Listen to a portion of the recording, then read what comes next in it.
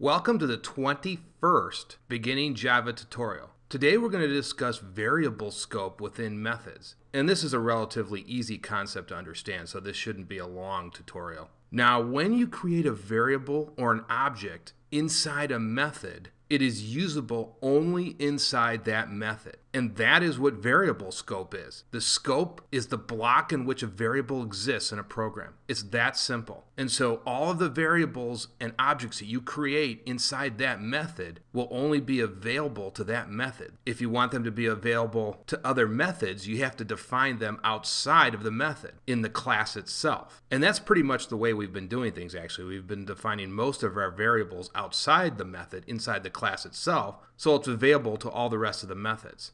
Now, these brackets right here is where the variable scope is set. Everything within these brackets in this method are local to this method only. So if we define a variable in here, it's accessible only to everything inside this method. That's why it's called a local variable. And as I mentioned, if we put the variable outside of it, it becomes available to all the rest of the methods. So everything inside this method is considered to be out of scope. It's unreachable. Every variable or object defined outside of this method is considered to be in scope. It's available to any other methods that we create.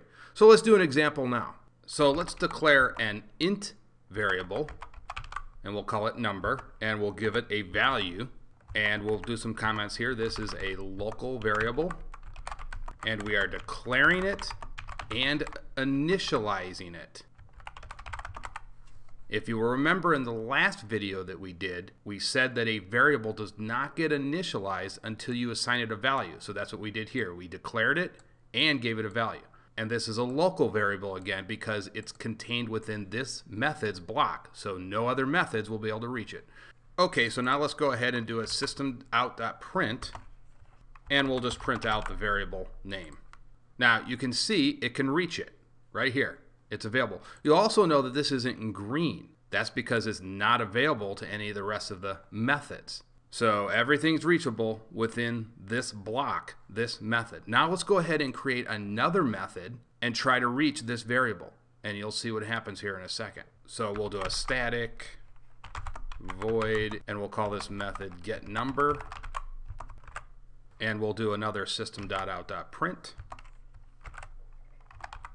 number.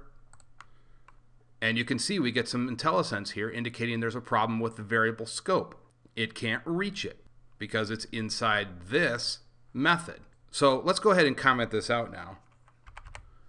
And we will copy and paste this outside the method.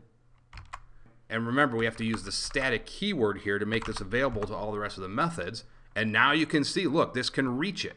And you also notice this changed to green because now it's a global variable. And it's available to all the rest of the methods. Now, I will point out that we did this example with static methods and static variables. You'll remember that in the previous video, we said that when you do static methods, you have to use static variables. But we could also define an object variable here, and it's the same concept. It would be available to all the rest of the methods. So it's the same concept again for object variables. We just use static variables for this example on variable scope. So that's pretty much it. It's pretty easy to understand. I will see you guys in the next Java tutorial.